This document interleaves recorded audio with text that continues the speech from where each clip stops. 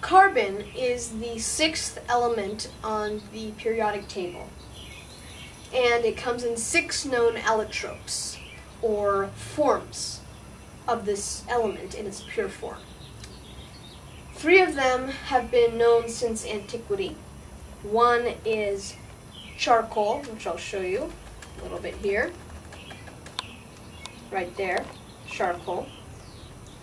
Another one is graphite, which is what you find in a pencil, commonly referred to as a pencil lead, but they stopped using lead a long, long time ago, even before they knew that lead was toxic, just because graphite works better.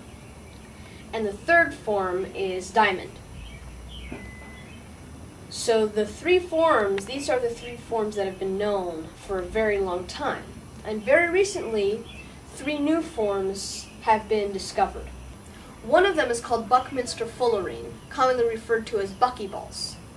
These are balls of 60 carbon atoms that are hollow on the inside, kind of like a soccer ball, except hollow. And another form is carbon nanotubes. These are tubes with, hundreds, thousands, or millions of carbon atoms. And they can be open on one end or closed on one end. C60 and these nanotubes have given rise to a whole new symbol in chemistry.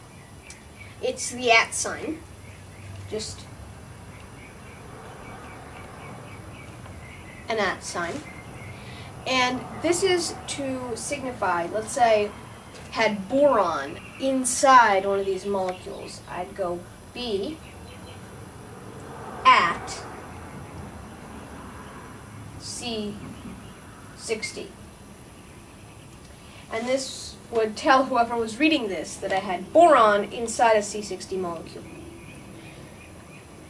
So, another allotrope, and the very, very, very newest, is graphene. Graphene is a single layer of graphite. So it's graphite that's been split apart into layers 1 atom thick.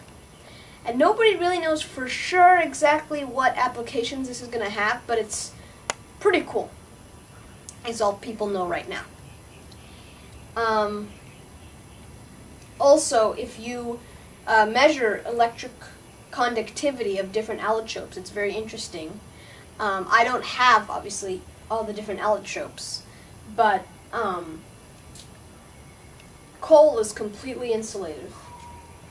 Graphite conducts a teeny bit. And the nanotubes are almost as good conductors as a metal. So this may have some very interesting applications in the real world. Another place carbon is found is in hydrocarbons.